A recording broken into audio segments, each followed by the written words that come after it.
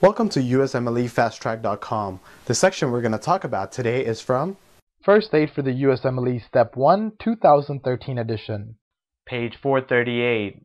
Describe the aqueous humor pathway. Before we start talking about the aqueous humor pathway, let's first of all look at the anatomy here.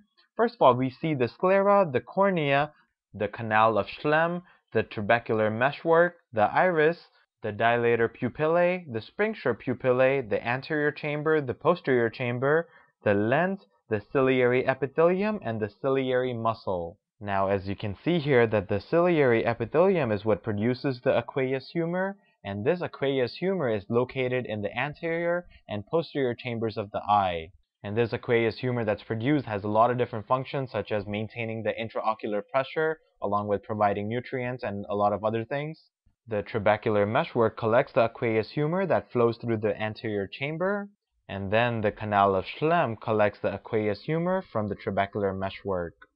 For more information on this topic, click on the link in the description section below. For a full USMLE Step 1 review, be sure to check us out at USMLEFasttrack.com, where we help you review the entire first aid for the USMLE Step 1 with high quality videos and hundreds of detailed pictures for a better understanding of the material. So to learn from the best USMLE review book, be sure to check us out at USMLEFasttrack.com.